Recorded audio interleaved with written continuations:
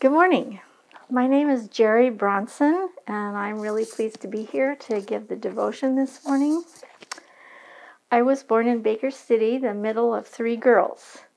I was married right after college, and we have 3 children, boy, girl, boy. We now are enjoying 5 grandchildren, 3 girls and 2 boys, and another little girl on the way. I grew up in Sunday school and youth group, but never heard about Jesus being a personal Savior. I understood that Jesus was God's Son, and I knew He was the Savior of the world. But it was sort of like a blanket covering the whole world and saving everyone. I first met God personally at a church camp where I told God I wanted to know Him. He has answered that child's prayer more and more through my life.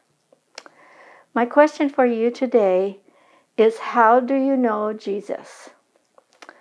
I have been a Christian for 42 years, and Jesus keeps showing me new ways to know Him. I knew Jesus as my Savior in 1978. I thought I was a Christian, but when I asked Jesus to be my Lord and Savior, things began to change in my life. I have realized it was my perspective that He was changing, not the world around me. The Bible came alive to me. I could understand what it was saying. Through 6 years of Bible study fellowship, I came to know that Jesus and God the Father loved me so much, they wrote a love letter to me, a love letter called the Bible. I learned of Jesus' personal care for my specific concerns when He would answer my prayers to turn the rain off as my children walked home from school. That seems so insignificant in the big picture, but God, the God of the universe, cares about me and my children. I learned that Jesus gives courage and strength when I was called to do hard things in my life. I learned that Jesus heals when He brought me all of the practitioners and the medicines I needed for my health, twice. God spoke to me in Scripture just this morning, Psalms 56:13. For you have delivered my life from death, and my feet from falling, that I may walk before God in the light of life and of the living. This is the very story I'm going to tell you today. 1 year ago, March 11th, 2020, I went into the Bend Hospital with Guillain-Barré syndrome. This caused me to be paralyzed from the neck down. When in the emergency room in Primeville, the doctor suspected Guillain-Barré syndrome and brought my husband a packet of information about what this illness was. Neither one of us had a clue of what it was. After reading some of it, he started telling me what could happen: complete paralysis, ventilator, heart-lung machine, death. At that point, my legs were paralyzed and my arms were very weak. As I tried to comprehend what was going on, all I could think was, all of this is bad. In that moment, time froze. In that moment, Jesus showed me all the ways He had revealed Himself to me. His love, His friendship, His words spoken directly to me in Scripture. He was showing me all the ways that He had prepared me for this exact moment. He was showing me I belong to Him completely. He was showing me all the ways that He could and would stand by me, even now. In this overwhelming awareness, I turned to my husband to reassure him and said to him, Jesus is with us, and He will take care of me. Bob answered with a resounding yes. His confidence confirmed that Jesus was already at work. Over the next 3 days, the hospital closed to visitors because of the coronavirus. My condition deteriorated to the point that I didn't have enough strength in my arms or fingers to push the button for help. I wasn't swallowing well, and the medical staff feared I would choke. One doctor kept telling me if my breathing deteriorated anymore, I would be on a ventilator. Every time I was anxious, I would go back to Jesus is with me. He is taking care of me. This always calmed me. My voice got so weak I could barely say, "Hey Siri, call husband," loud enough for it to work. And Bob was having trouble hearing me. Through all of this, I wasn't scared. Let me say that again. It's against all logic. Through all of this, I wasn't scared. I was so sure of and could feel Jesus' presence with me, which covered me with his peace. Then Bob started telling me the messages he was getting from family and friends. Most messages were, "We are praying for you."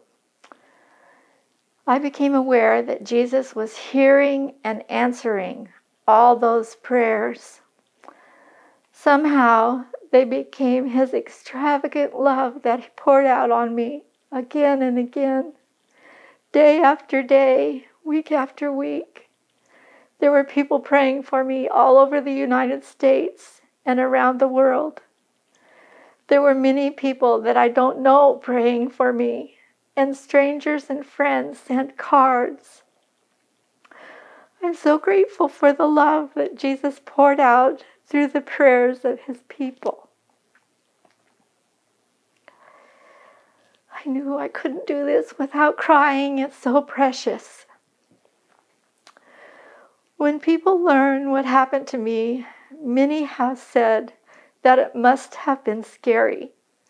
Jesus has given me the opportunity to say I wasn't afraid. Jesus was with me, and he is still taking care of me. That was true for the 3 weeks I spent in the hospital care. After I got home, I have had several setbacks and times of extreme anxiety and severe depression. After the first one, I really identified with Elijah. How could I stand so firmly in Jesus and have seemingly lost all faith 3 weeks later?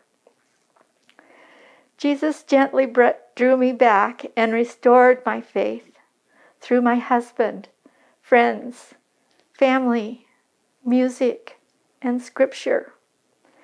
In all this, I tell you, I would go through it all again to experience Jesus' faithfulness, his love, his gentleness, and the unchanging connection Jesus wants to have with me.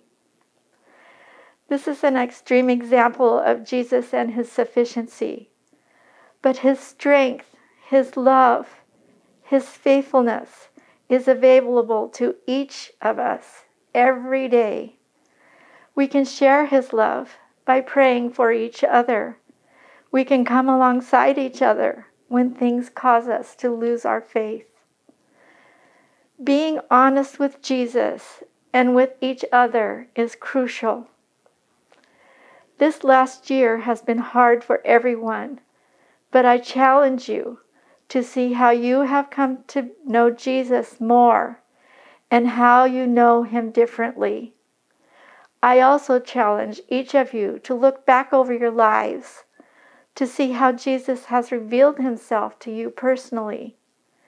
His answers to prayers, his protection in accidents and illness, his love, his compassion in times of loss, his provision of family and friends, his speaking directly to your heart in Scripture.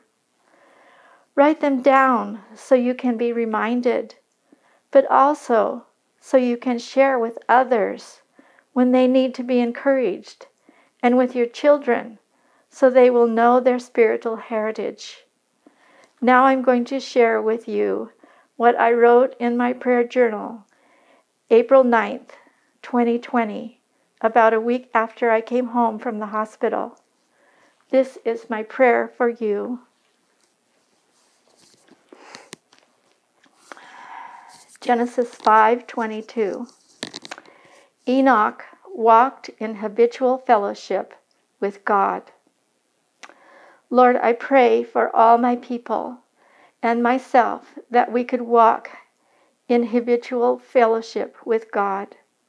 Lord, I believe I have had an experience of that through this illness, and I don't want to let it go.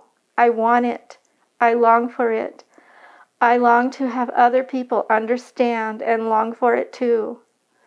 Lord, give me words to draw people to you, that you could have that they could have understanding also. Lord, without being in your presence, experiencing your peace, and experiencing the joy that results in nothing else matters, they will not understand. Lord, I pray that every one of these people would experience you in such a way that they will never let you go. I'm praying this, yet I fear I will be the one to let you go. Lord, help me with my damaged grip to hold on to you with everything I have, my whole being. Out of that continual relationship with you, let others see you, Lord, and walk with you too. Amen. Thank you, sisters in Christ, for listening today. Be blessed in your walk with Jesus.